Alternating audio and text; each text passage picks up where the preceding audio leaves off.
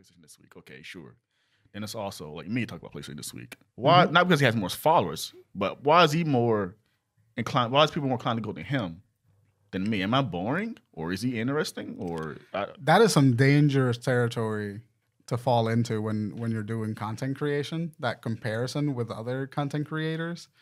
I mean, that happens to all of us. Like, we make something. Like, why does Markiplier get 1 million subscribers? See, I gotta count on it because I always say this: if we went travel back in time and we did the exact same thing we're doing now, 10 years ago, we'd be Markiplier level right now. Yeah, absolutely. Fact. Absolutely. So with him and PewDiePie, they the only reason they're big because they did it back then. They're ahead of the time. There's two things there. They did it back then, and then they were able to adapt as they went along. Some people pop off because they were ahead of the curve, but then they can't stay above the water, and then they burn out.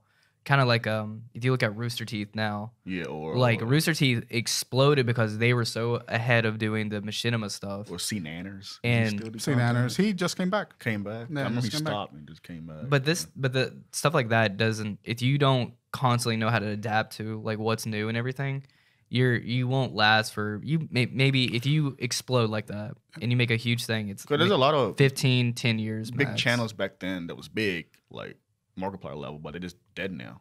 Yeah. Well, there's an interesting thing that happens. It's what Crockett's saying, where like they kind of have to adapt with what's going on in the YouTube space, like the way that the algorithm changed, the way that the thumbnail presentation has changed, all of that. You do have to adapt to that. But there is also something that happens when you're like PewDiePie, like when you pioneered an entire genre of videos on YouTube. It takes less for you to adapt because people are going to come look for you for that specific type of content. And you've already got such a massive base that it's really hard for you to lose enough traction that you're suddenly not making money off of YouTube. When you're PewDiePie, when you're Markiplier level.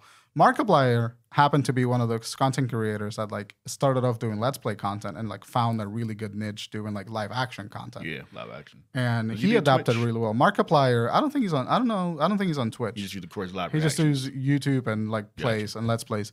But Markiplier is one of those YouTubers that adapted extremely well, but also never lost the core thing that made a Markiplier in the first place. He's not toxic either. He's a genuine He's guy. just a genuinely sweet Korean dude. And so like you do have to adapt to content creation, and you do have, but also the fact that we're entering the market now is probably the biggest obstacle because it's so saturated. Yeah. That it's hard to stand out. It's overly saturated. Yeah, I say this all the time. It's like you start off at the bottom to just see a content, and it's very hard to kind of float your way up to the top of it. Well, I also did because it's like I remember when I was I think it was during the process of bringing Drunken Ship back, but I was doing my YouTube channel, the 2020 taping and stuff, whatever. And like I was kind of salty in admit because it was like I'm making content, but YouTube has this way, its algorithm.